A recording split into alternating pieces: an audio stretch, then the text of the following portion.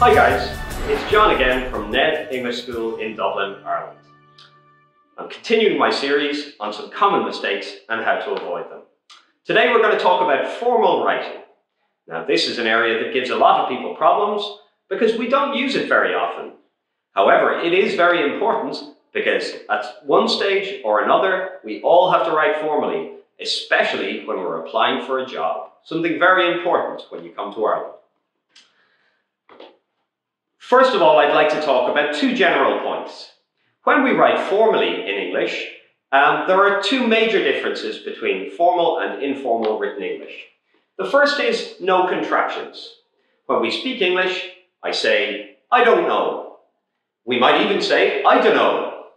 But when we write this down in a formal letter, we must not contract and spell out each individual word. So it's, I do not know, instead of, I don't know.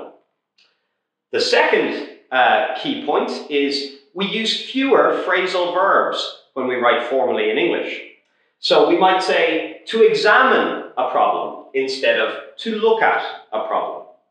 Of course, you can use phrasal verbs in formal writing. It's just that normally we prefer the more formal words. This is good news for you speakers of Latin languages like Spanish or Portuguese, because it means you can use a lot of the Latin cognates which are similar to words in your own language.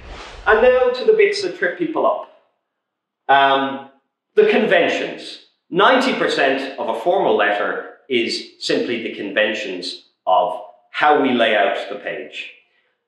When you do an exam, if you're asked to write a formal letter, they give a big portion of the marks for simply getting these things right. So, what features does a formal letter in English have?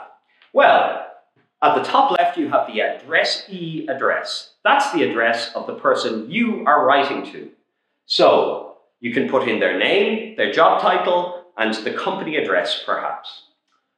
On the right hand side you put the date, and then you start addressing them. It's a formal letter and you do not know this person personally, so we always address them by their appropriate title. If it's a man, dear Mr. Jones. If it's a woman, dear Ms. Jones. We always use Ms. because this is the formal, polite form of address for any woman, whether she is married or unmarried. If you were to write Mrs. Jones, the person on the other end of the letter might be very insulted. So, if you say Ms., you cannot go wrong. So, dear Mr. Jones or Ms. Jones. Not dear John or dear Mary. This is too informal. So this is if we know the person's name. I'd just like to highlight something. The start and the end of the letter go together.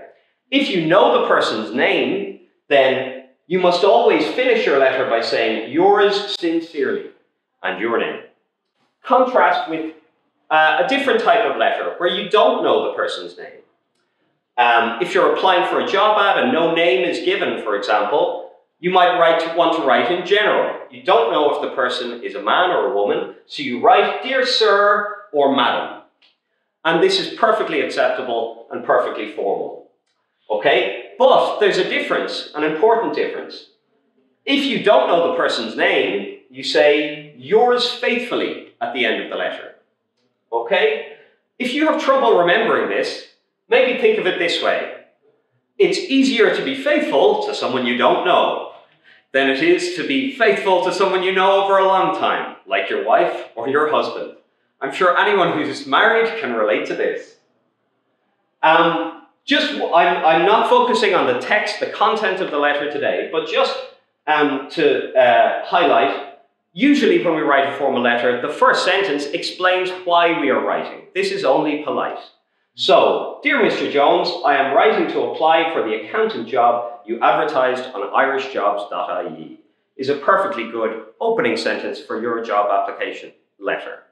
In a later episode, we will look at different ways you can approach the content of the letter. But for today, these are the conventions of formal writing for formal letters. No contractions, fewer phrasal verbs, position of the address, the date, opening and closing, and make sure you match Sir and Madam to yours faithfully, and Mr. Jones or Ms. Jones to yours sincerely. And that's it. Thank you very much, and I hope to see you all at Ned School to learn English in Dublin.